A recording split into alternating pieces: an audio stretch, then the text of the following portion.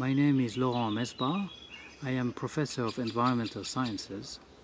I'm going to talk about biodiversity challenges and opportunities for humanity.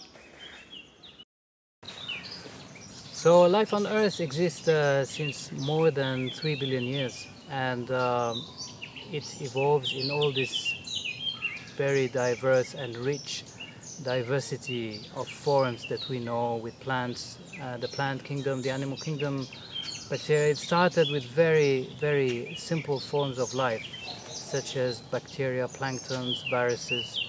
So we have such a beautiful diversity of forms of life now, and in fact many of these forms of life became a support system for other forms of life. So in other words, many of these forms of life became the producers for consumers, and we have what we know the food chain, where or we call it also the food web, where everything is connected. All these different forms of life are connected to each other, and they're also connected with the non-living part of this planet, with the rocks, earth, the water. So all this connection makes it extremely complex, and these ecosystems are what they are. And we can see an example with the forest ecosystem, where we have a habitat created for living organisms, animals who evolved into adapting to this kind of ecosystem. So we humans are part of this evolutionary process. As we know, we are part of living organisms. We are one of those more evolved organisms with this capacity to understand and to appreciate the beauty of nature, of the world of creation. So what is our position in this? And of course we have been benefiting from this diversity of life from the early time of our evolution. We've been benefiting from this. What are the benefits? Of course, for survival, for food, for shelter, for all these what made us become what we are. We have been able to use this diversity of life for our own benefits, and this has been for a long time, since the beginning of the evolution of the human species. So but now we are at a turning point, clearly, where we have been using so much of these natural resources, this diversity of form of life, where we can actually ask ourselves, it looks like we are reaching some limits, in the sense that the resources we're using are not illimited, and we're realizing now, since we can say the 19th century roughly, that since we've been using a large quantity of these biodiversity resources, many of them are endangered and some of them became extinct. So what actually is the question behind this? We can ask ourselves, what is our responsibility? Because we have the capacity, we're definitely responsible for the disappearance of a large number of species. And in fact, it's the first time in the history of humanity, in the same way as with climate change, that we have such an impact at a level where it is actually impacting threatening our own life. So the very future of our existence is at question. So as I said before, we humans have this capacity to not just to understand nature and the diversity of life, but we also have this capacity to appreciate its beauty. And as we know, beauty is a very relative concept, perception, depending on appreciation. And so when we talk among each other as in society, the definition of standard for beauty is not universally accepted. There are different appreciation of beauty depending on the culture, and it can be very subjective. But when we look at nature, it is universally accepted when it comes to the beauty of nature. A beautiful landscape, a beautiful tree, beautiful flowers, beautiful animals, and beautiful gardens are appreciated universally by the whole human species. So there is something very special about beauty.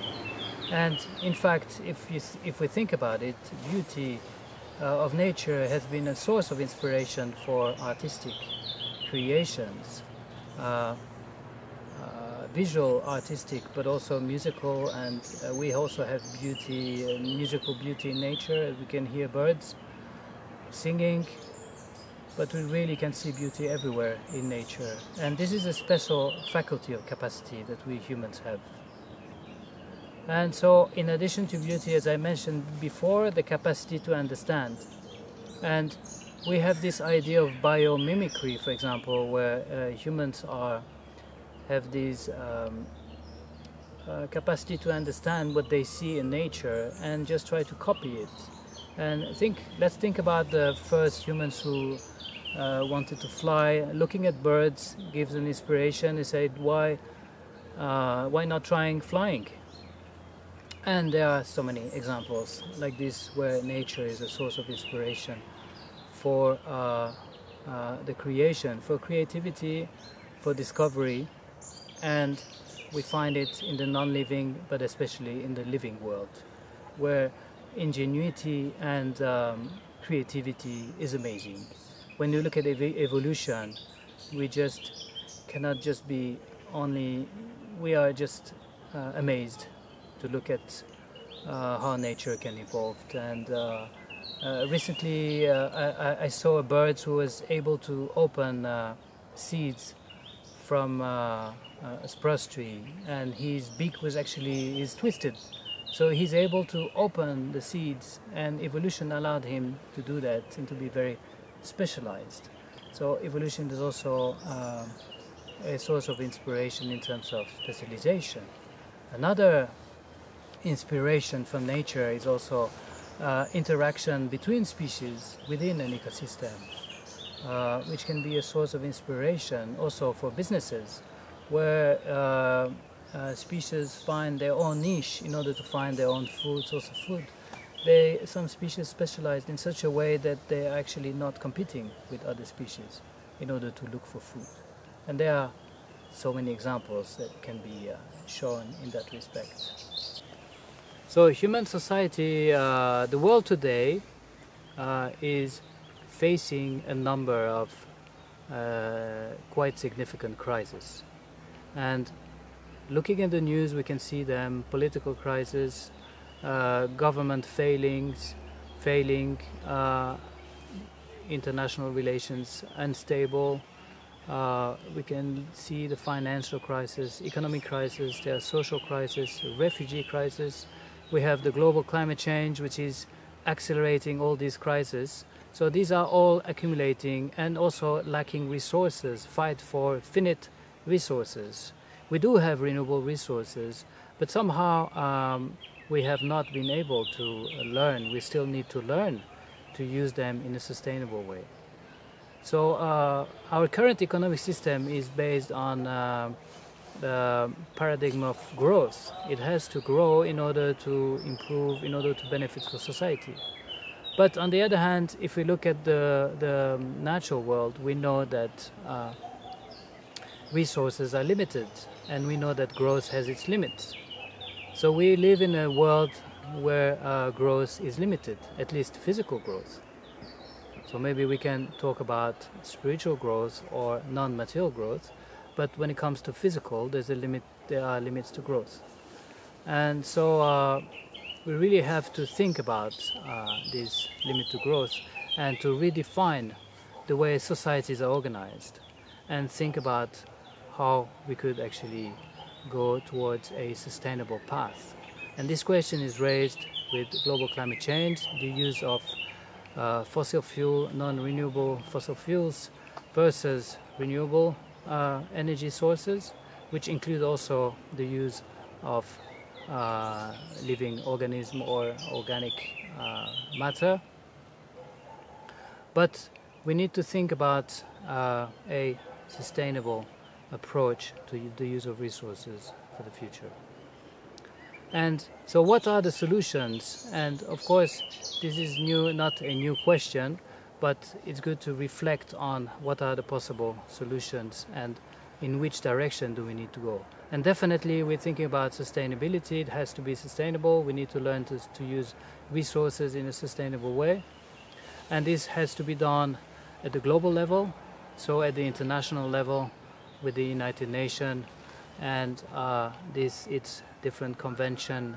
One of them is the Convention on Biodiversity. So we know that the United Nations has this goal to reduce threats to biodiversity and to protect biodiversity. That's the whole aim of this convention. And unfortunately, we are quite far from the targets, and we are not going on the track in order to achieve these targets that were set at the Aichi target for 2020. We have really to readdress these issues. But how can this be done at the global level? It has to be discussed at the national level, and also the private sector at international and local level. The civil society plays an important role, and of course individuals. And so when it comes to change and changing the vision, then education is really important. It's the key when it comes to change.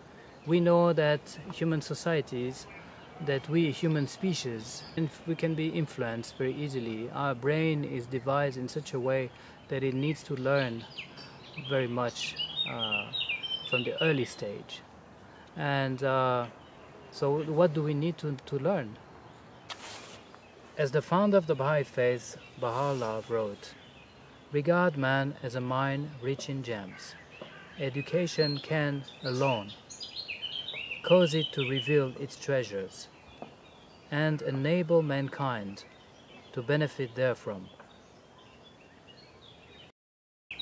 So reflecting on this quote of Baha'u'llah on education, we see that education is very powerful. But the question, of course, is what kind of education? And in order to reveal the treasures hidden behind and the talents and capacities that children have potentially, so this is a really very noble